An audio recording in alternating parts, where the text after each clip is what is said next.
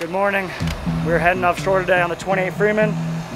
But first things first, we're gonna fill up the water bottles. This is a Spot Zero machine. You know we use that to wash the boat a lot. But you can also drink the water. It's a purifier, it's a reverse osmosis system. And they say it's safe to drink, so we're filling her up here. And if y'all want to get a Spot Zero water machine, one of the mobile units, you can either get the mini or the original one. They're great to wash the boat. You don't have to chamois. You can even drink the water. Type in code StanzFam on the website, spotzerowater.com, and you'll get a special offer. Let's go fishing. Welcome offshore. We just ran over an hour. We thought it was gonna be slick calm. It's 2 or 3 footers.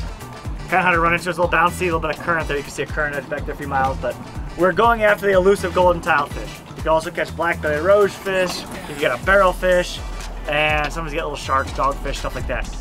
But we're gonna get rigged up here. I'm gonna try a jig on one rod, a big slow pitch jig. Then we're gonna have some squid and some cut bait on the other rods, and with a little bit of luck, catch some fish for dinner. Charlie's here, Angelina's here, Madison's here, Sarah's here, and Leonard's behind the camera. Did you say? No, Madison's sick? That's friendship. Oh no. We have one person seasick already. A little rolly, a little mixed up sea, but we got the Hooker Electric up here. It's a Penn 50, and we got 65-pound braid on it, one of our 50-pound deep drop rods. Some cut bait on here, some squid. And remember, everything eats squid in the ocean pretty much. True story. Charlie's got the hand crank rod. I'm gonna do the jig, the artificial back there on the little mix stick. But we're gonna have 3 rods, hopefully not tangle them, and we're going down. And these golden tiles, they can be anywhere from 600 feet to 1,000 feet of water. So we're just gonna hit different depths and just cover different ground. And fingers crossed, get them. We used to get some really nice ones up here. It's been a while since I caught a big one, but let's see what happens. Right on. The multiple hook rig going in there. We call it a chicken rig. I think that everything you catch on it tastes like chicken. Sarah's gonna be on the electric, and we're doing the hand crank rod. All good? Mm-hmm. The long way down. Oh. I'm going to try the jig. It's a big slow pitch jig there from Jig, JYG. Big old jig on the Nick stick, light braid, Penn torque. Let's see what happens. It's not going to be fun cranking it up, but 758 feet of water. Down we go, 15-pound braid. Now most people would use electric reels for this, and this is gross. Oh, I'm on the bottom too, I just hit. I'm on the bottom. Everybody's on the bottom. Let's see if anybody gets a bite today. And the electrics, you know, when you're out here in deep water grocery shopping, kind of what you want a lot of time. So this, I'm just hitting bottom, jigging up about 20 feet, and going back down. I've never caught one on a golden tile on a jig, or any tiles or deep water grouper, to be honest with you, but caught a few queen snappers on a couple queens, but like fish too. So I'm jigging still. Sarah's got her bait down, Charlie's got his bait down.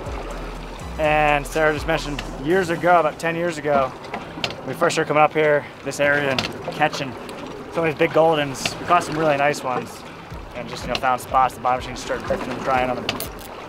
We put down the camera on the Hooker Electric housing on GoPro. We got some really cool underwater footage of a 37-pound golden tilefish. And everyone said that the tilefish lived in mud and burrows, and this fish followed that bait for like 20 minutes before he finally ate it. And we had drifted like a mile in that 20-minute period, so or close to it anyhow. So that fish was not just sticking in a barrel waiting for the thing to go by. He was chasing that bait, following it and smart, and eventually ate it. But you can see 2 golden tilefish in that video. One smaller one that kind of grabbed the bait for a second, blew it out, and then a big one came in and ate it. And Sarah got him, it was 37-pounder. That was probably 9 or 10 years ago. So a while ago, but it was pretty cool when it happened.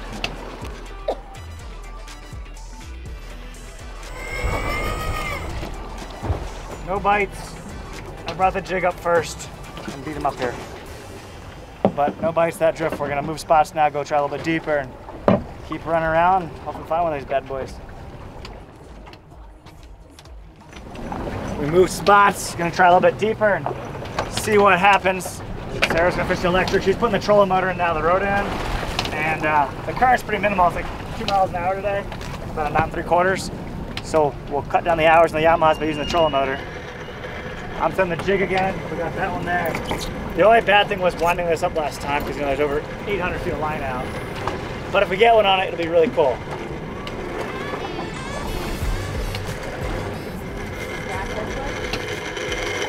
Sarah just hit bottom and she got a bite right away.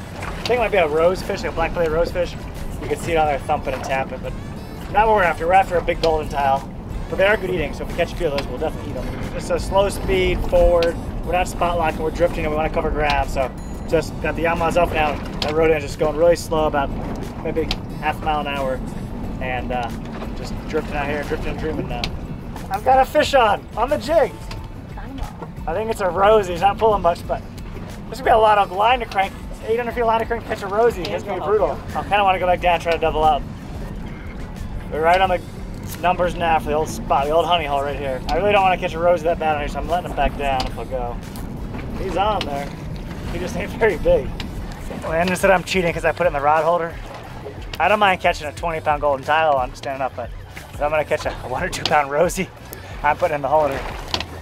But this is another sample here. We're still working on the Nick sticks. Hopefully I got some coming in soon, but we'll wait till longer. But that way it fits the rod holder better. And when you put it in your hip, oh, Sarah's getting a bite, right? Dangerously close.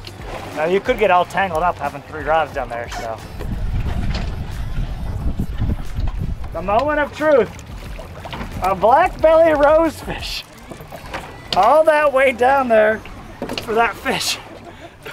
Buddy, this is what it's come to. It's 2024 and we are catching rosies on slow pitch jigs as big as they are, so welcome to the new age. So they call them blackbelly rosefish. If you look in their throat, you'll see it's all black, and the inside of their stomach, the lining is all black. So they got little spikes all over them on their head there, and you gotta be careful grabbing them because there's spikes in their cheeks there will lay you open. It looks like Sarah's got a couple of rosies on. A tilefish, they pull out harder. The goldens, they'll really kick and thump, but I don't think Charlie, you never had a bite, right? Not so much as a nibble. We got the trolling motor on there, the rodan, just on manual, and just slow speed, picking the heading we want to go on. We're gonna drive, we're gonna re-drift it. Hopefully I don't get another rosefish on there. I want a tilefish, but we'll take them. They're still good eating. No. 60 revolutions to go. And it's a spool revolution, it's not a foot, but that's how many turns on the reel. Here we go, we got color. What do we got? We got rosies or we got a dogfish? Could be a dogfish, looks like a little shark. Yep, we got 2 rosies and a dogfish. A triple header. Look at that little booger there. So that's like a dogfish, which they have spikes on their back there. You see that spiny dogfish there? They can really spike there, but those rosies are actually really good eating, so. Yeah, I'm excited about that. And they only get about 3 or 4 pounds, about 4 pounds big as ever comes. Bye-bye dogfish, he gone. A lot of times when you're on a charter, you don't catch much. You can go, these things will be anywhere from 700 to 1,200 feet of water. A lot of times you can stop on the way home if you're on a charter and haven't caught much, and they're really good eating. Some people do target them too, which we'll eat them. I'm happy to catch them to eat them, but we really want a golden tilefish because that is the trophy for the day if we can get one. You can see their blackbelly rosefish, their throat's black. When we go to clean them, the inside of their stomach lining is black. And what they think, you know, that's evolution. A lot of these fish eat deep water critters that are bioluminescent, you know, and if they eat it and you can see through their stomach, other predatory fish could eat these bigger fish. So with that being black lining, it doesn't show that you know, light from the bioluminescent fish, you know, and little critters they eat, whether it's, you know, plankton or whatnot. So they think that's what that's from. So some of these deep water fish have a black belly lining, but blackbelly rosefish, very good eating, just small, but we will eat them no doubt. I'm going back for more punishment. 540 grams, which I'm not good with my grams to ounces, but it's gotta be around 12 ounces though, it's bigger. It's going back down. It's like we're out here drifting. We're starting about 800, coming up this little ledge here, but you can see all that bait there. And, you know, within 50 feet of the bottom, from 750 right down to 800. Nice little ledge here, but this boat has the 1 kW Airmar transducer and the Garmin screens there. So we're coming up the ledge. We are in the zone. Hopefully Sarah hits bottom soon. I think Angelina and is gonna go on the electric reel this time, and me and Charlie are still doing the hand cranks. I hooked up another rosy.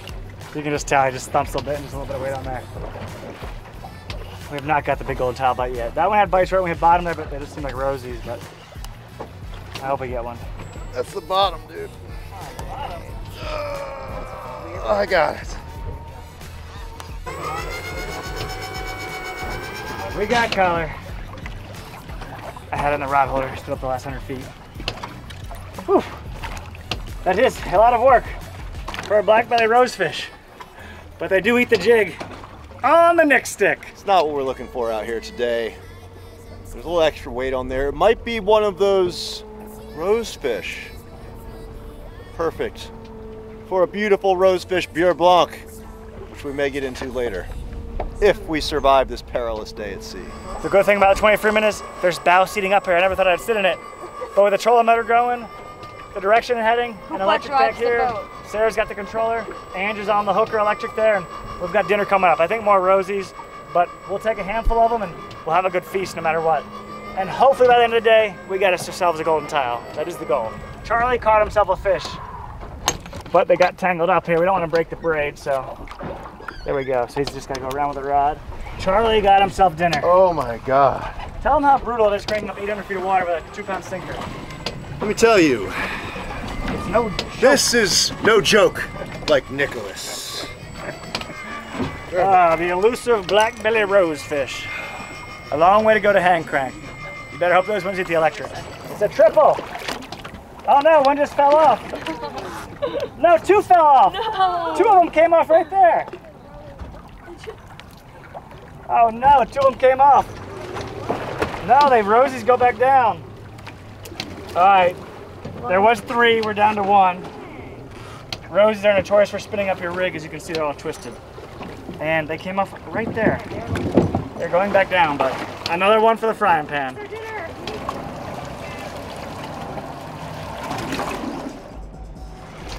Try number 4. Oops.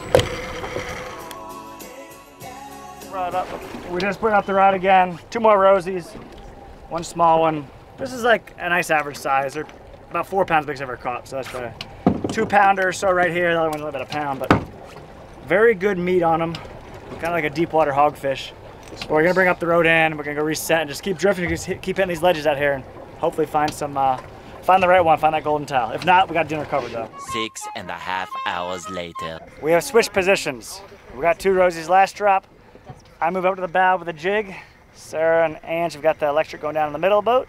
Charlie moved to the back. They got bait on theirs, I got artificial. Keeping our fingers crossed we find that big tile today. No golden tilefish yet. Some rosies, a couple more rosies last trip. No more bites the last hour. The jigging is getting harder, and we're not getting bites from bait either. We got time to hit a couple more spots, but we got to go back in. It's not been a great day so far. We got dinner covered. Sarah's telling some funny stories, but besides that, we're working hard for dinner. We're going to that 4th spot. The last couple have been dead, no fish. We're gonna move up shallow though, drop in another 100 feet, and see if we can find them. You know, they're not deep, they're shallow, but definitely not as easy to catch as they were 8 or 10 years ago. But we're not giving up yet. We got dinner covered, but we're looking for that movie star.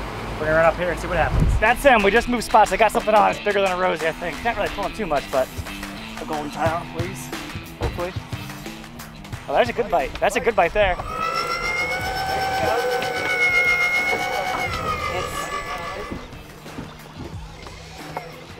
The key is not to fall in off the bow up here. We just had another bite on the electric there. It came off, but it was a decent bite. It was not a rosy. There he is. Boom, boom, boom. Boom, boom, boom. I don't know what this is. I mean, I hope it's a tile. It didn't pull that hard, but it just is pulling harder than a rosy. So maybe it's 2 rosies. I mean, I know a tile will probably pull harder than it, but hopefully it stays on there. So hard to tell. We're 700 feet of water. Oh my God! Oh my Oh my God! An oarfish! It's a scabbardfish! That's a fish of a lifetime. They catch them in Mexico. We just caught one. That is a fish of a lifetime. Oh my God, that is awesome. They've been catching these in Mexico off Cancun. Robert down there, we just caught one. On a jig, on a vertical jig there in 700 feet of water. Holy moly there. You don't see that every day there, you guys. That just made the whole trip worth it. That is better than a golden tilefish. I don't know if we can eat it or not, but I believe that's a scabbard fish, what they call them, but that is awesome. Unbelievable, never thought we'd catch anything like that here. That just, you just never know, and on the jig, so. Whoa. Awesome, I believe it's a scabbard fish. Similar looking to an oarfish, but I believe it's a channel scabbard fish, what they call them, but. Look at this. Just go, look at his little tail there, little fin there in the tail. Unbelievable. We got him, Charlie. Nice. I hope it's good eating. That is the, oh, it's wiggling too. That's pitching, that's, whoa. We got him on that jig here, and The bottom hook's got him kind of in the stomach there. And I believe this is probably what I've seen in some swordfish here, and I always thought they were oarfish, but they're probably just these, and I'm 99% sure it's called a scabbardfish. If you guys know, let me know for sure, but I mean, I've fished here my entire life. I've never seen one of these caught here. And Sarah had a couple bites. I wonder if that's what was biting hers or not. But what a cool fish. And I believe this is probably what I've seen in swordfish sometimes, and I thought they were other types of fish, I'm guessing. How do you eat that? I don't know, but got him on the Jig Pro jig there, and that was pretty cool there. Fish of a lifetime, no doubt. We're gonna reset. Sarah did have 2 decent bites on the electric that time, but Charlie's cranking up the hand crank. She's got the electric coming up, and we're gonna reset and see what happens. We got another hour to fish, so hopefully we get one more cool fish. Just had a bite on the electric on the chicken rig with the bait. No bites on the jig yet, though, this drift. No bites for Charlie, no bites for me. Nope. But Sassy Sarah just got a trophy-sized Rosie, probably a 3.5 pounder. These are the Mustad circle hooks. And remember, if you go to the Mustad website and you type in STANZ20, you can save 20% on any Mustad product on their website. So deep dropping today with them, 8/0 circle hook, and blackbelly rosefish for dinner. This is the final retrieve of the day, and I'm getting hungry, and all we have is vegetable chips. When you're down to vegetable chips, it's time to go home. I ate the turkey bacon sub. There may be a Rosie on here. Could be a starfish for all I know, but we got a long way to run home.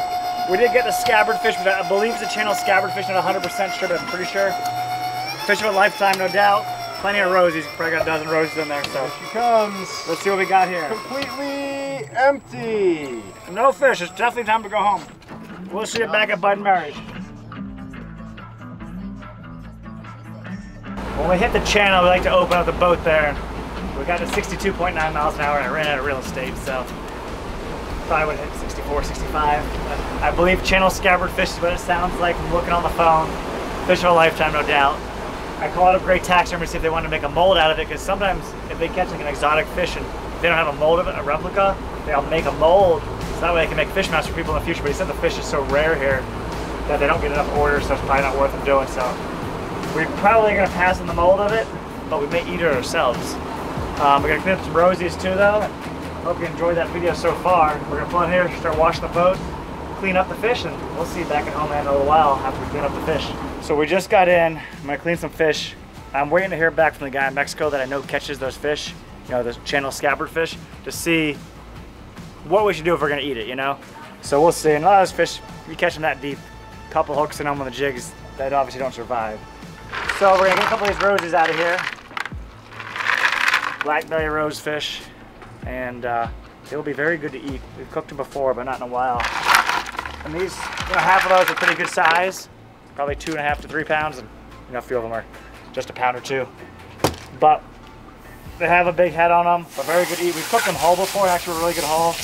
Get a little more meat that way, but we're gonna fillet them because we want fillets.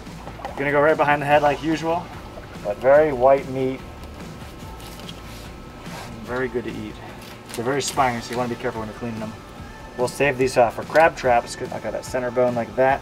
Let me just knock up this other side really quick, and then I'll show you the belly lining. Why they call them black belly rosefish. Split. I'll just cut. I'll cut this and just fold it open so you guys can see it. Well, that's his belly. I mean, look how black that is there. So, and I believe that's what I've heard. You know, that people believe from these deep water fish eating those bioluminescent fish, you know, or whatever they eat down there that kind of glows, and if fish can see that in their stomach, they can eat these other fish, the predators. So hence the dark lining of it is what they tell me. Anyhow, we're gonna find out about that scabbardfish if he's safe to eat, hopefully, and then we'll see you back at home either with Rosie and scabbard or with just Rosies. And if we don't eat them, we'll use them for swordfish bait because I think it'll be a great bait. So we're back at the cleaning table. We have got the channel scabbardfish. We got confirmation that's what it was, and I knew that Roberto Navarro had been catching them down in Mexico. And that is my source of information there. And I asked him, I said, can you eat these? And he said, yes, you can eat them. They make great tacos. And we know they make good tacos south of the border. So we're gonna fillet it, but he said leave the skin on it because the skin is so thin. So we're gonna fillet them up. I don't know if we're gonna make tacos with it, but the more research we do, there's different types of scabbardfish. I think a black scabbardfish was caught in the Mediterranean a lot, like off Spain. And supposedly, what we read on the internet, if you eat the liver, you can get sick and it could kill you. So we don't want to eat the liver, so we're gonna try to avoid the stomach cavity there. And this is a channel scabbard, so a little bit different, but we're gonna leave the skin on it. It's super thin. I mean, look how thin this fish is. So it's gonna be really thin there. But like I said, when we caught this fish, probably wasn't gonna survive with a double hook slow pitch jig, you know, 2 hooks in his face, 2 hooks in his belly. So we're doing that. And behind us tonight, you can see this, there's a fundraiser going on for one of the local schools here. And they've got a bunch of tables set up. It's gonna be a really nice event and function. And just remember, if you're ever doing a wedding or private party and you wanna do something in the Keys, like unique, here at Bud & Mary's, we got the whole barn space here that you can do anything like that. So we'll show you a couple pictures and videos of that, you know, from later on. I'm gonna splice that in here and keep it in mind. So a little beach area there and the whole barn's covered in case it rains, if it's windy. But let's get back to filleting this fish now and let's see how it goes. It's thin, I mean, I never thought I'd be filleting anything like this. So I thought about staking it, but we're gonna try to avoid his stomach. So we'll go back here by his vent because, you know, all the way up there by his anal vent, and we'll try to avoid that. So I can feel it here, so I'm just trying to stay just above it because what we read on those black scabbard fish there, it sounded a little dangerous. So I'm excited to try it, you know, just to try a new species of fish, and it was really cool catching it. And you know, I wanted a golden tile and we didn't get them, but we got something even cooler. And this is a fish of a lifetime, no doubt. Maybe, I mean, this could be a delicacy, you know, there's no telling. And you know, I don't know, they're obviously not common, but maybe just because they don't like eat the normal bait that we use and chicken rigs that we usually use in that depth, you know. But if we start using these slow pitch jigs now a little more often, you know, or even a vertical jig or whatever, we might start catching a few of these. So it'll be interesting to see if I ever catch another one. I don't know if I will or not, but this actually worked out on that. So we missed a little bit of meat back here at the bottom section, but there it is. So you can see it right there. It is pretty white. This is like the rib cage area for the stomach cavity, so we're just gonna cut that out. And we're gonna leave the skin on there, and when we cook it, it should peel right off the skin, but that is a scabbard fish fillet. Very unusual there, and first time I've ever seen one caught here. We're gonna flip this other side next and save the carcass for stone crabs. But you saw the one half there. We'll see you back in the kitchen at home. Might even focus. Yep. It look better from this angle. This angle. Definitely the other one. Yeah, that one. Oh yeah. We're good. We're ready. We're in? Yep. Go. Welcome back to the kitchen. We're here with Chef Charlie. Always a pleasure. He might not have caught the scabbard fish, but he's gonna cook it. We're also gonna do some rosy just in case. How are we doing the fish? Well, since we're potentially the first people in the Florida Keys to catch and cook a scabbard fish, let alone a silver scabbard fish. I haven't seen one before, and I've been fishing my whole life. That's your first one, right? First one I've ever seen, and I don't even know if there's any videos out there. I didn't look on YouTube, but I know Mexico are catching, but I've never seen one caught here. All right, so how are we doing this fish? We got some plant-based butter over there, right? This one's not going to work. It's missing a critical piece of equipment. She broke it. This is from Beth. Thank you. Here. So what we're going to do with this silver scabbard fish is actually pretty straightforward. We've got a seafood beurre blanc sauce here, which is white wine, a little bit of butter, a little bit of cream. It's actually a plant-based substitute, if you will, for butter and cream, so we won't have to worry about those troublesome stomach aches. We're actually going to have this seafood stuffing that we've got going over here, and we're going to broil the scabbard fish with the seafood stuffing, which is delicious. It's got some shrimp, it's got some crab, it's got a little bit of cream and mushroom, everything you need, nothing you don't. And we're gonna broil that scabbard fish in order to make sure that it has that magnificent flavor that everybody loves. We're also gonna pan fry this rosy because it's delicious, and we're all sketched out by the scabbard fish, to be quite honest. Definitely. Are you gonna eat the scabbard fish? I will try a bite to see what it tastes like. Roberto said it was good, but they make tacos with it. He said fish tacos, though. You can make fish tacos out of anything. Which we know that, but we're gonna put this to the test here. We'll see how it goes. Worst case, we got lots of roses to eat, but best case, it might be a new delicacy. It could be. We might be onto something here. It's a delicacy in Spain, so any STANZ fans out there in Spain and you've had scabbard fish, please comment below. Let us know how it is, because we're about to find out. Well, if you're commenting, they probably survived, so at least we know if you can eat and live. In theory. In theory. Either way, we're going to get into this, so stay tuned. So this is silver scabbard fish. Nicholas did a great job filleting it, and you weren't kidding. I thought you were going to do this into nice pieces. We're going to have to modify this a little bit. Long? Look at that skin there. That's crazy silver. You know, it's a very white, delicate meat. It looks beautiful, actually. You know, it's very thin, so it's going to cook very fast, which is why we're going to broil it up. But I mean, that's just a crazy looking fillet compared to all of these rosefish. I thought you were going to cut this in little chunks, but no, you're going to play with it. You did a good job, though. I mean, this takes a surgeon's hand. I got most Look at this of it thing. there. It's like a snake. This is crazy looking. Now, we could use that for swordfish bait, too. I'm sure it'd be good, but we're going to eat it. Well, because we know that they commercial fish them in Spain, the black scabbard fish, and this is a channel scabbard or silver scabbard fish, I believe. And We're gonna see how it turns out here. We're gonna create a couple little sections of this, and we're actually gonna broil it like this. It's very thin, you know, when you do stuffed fish, you can do that with flounder, you can do that with all kinds of flatfish. Some people do it with mahi-mahi, but we're gonna figure this out here. First time cooking scabbard fish. I guess it's everyone's first time trying this as well, so I'm very intrigued here. Just a little egg wash, a little panko here to crisp it up. Rosefish has such good flavor, you don't really want to do too much to it. This is our seafood stuffing. It's going to form that into these little pieces here. This is a pretty standard buttered tray. A nice little ball like that. Stuffing's already cooked, it's just going to let the cooked fish on top of it. And make sure to check out Charlie's channel, BonaFideWorldGuide. So generous. He has got his traveling antics around the world on there, and he had a video go pretty viral. I think so. 700,000 views. 700,000 views on a video he went in Belize, correct? That's correct. And he's got diving and traveling, eating, and all that good stuff. all a bunch of stuff, all different places. So go check it out, BonaFideWorldGuide. We'd love to have you over there to see all of our culinary events and traveling antics. He can cook, I promise you. And he has a good time. Scabbard fish. Stuffed with seafood stuffing. You can do this with flounder, you can do this with mahi-mahi, you can do this with all kinds of fish. This is outside my usual realm. I'm about this usual fried fish right there with panko, but I will try this. It's a little bit of Everglades seasoning. It's one of my all-time favorites. Really, really nice flavor. Scabbard fish has a bunch of oil in it, so it should just help it cook at this point. We don't need to go too crazy. We're going to finish it with some lemon once we've baked it in the oven for a while. 400 degrees.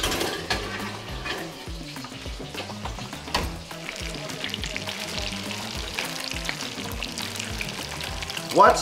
Why have we never seen it?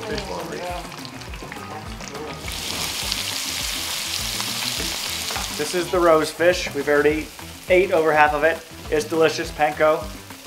Very good. Like Charlie said, very good fish, so don't do too much to it. It's really good. But the scabbard fish is in the pan, a little bit of panko. And the main dish, the stuffed fish. I guess stuffed fish, is that what you'd call it? Stuffed silver scabbard. The stuffed scabbard. With a seafood beurre blanc. Is in the oven right now. It's almost done. We're 2 minutes away. What do you call it? A beurre blanc? It's a beurre blanc. A little bit of white wine, a little bit of butter, a little bit of cream, some seafood, and a couple other little savory things in there just to make it extra nice. Yeah, that is stuffed silver scabbard fish. We're gonna top that with a sauce here. That looks real nice. Broker. There we go.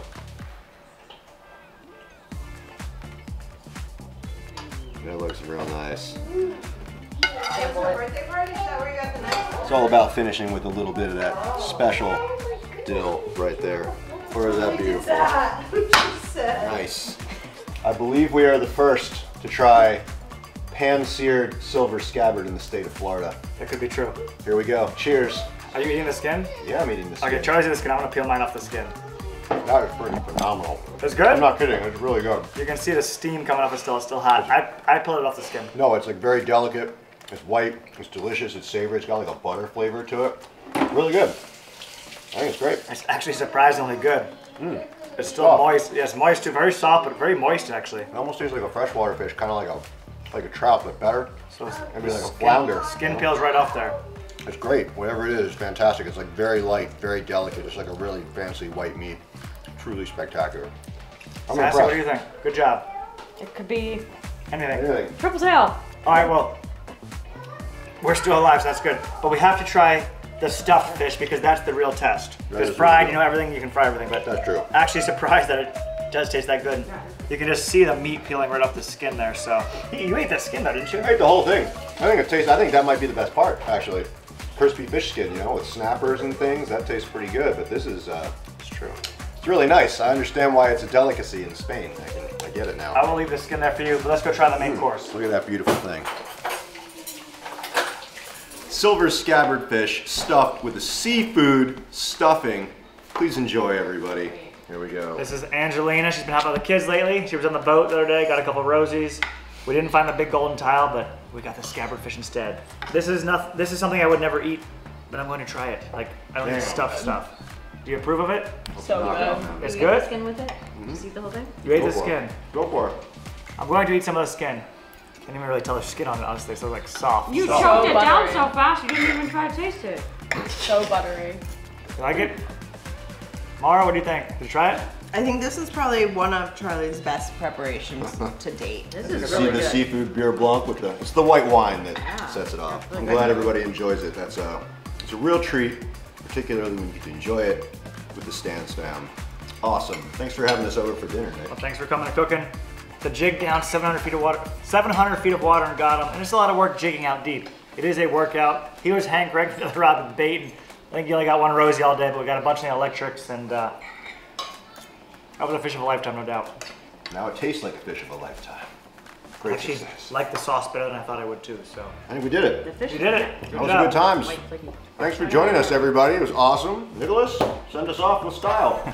Well, I hope you guys enjoyed it. Hit that like button. Make sure to subscribe. If you want any merch or any fishing tackle, as always, head to the website StanzFishing.com. And hopefully we'll see you down here next week. So we got some more videos coming up, and enjoy.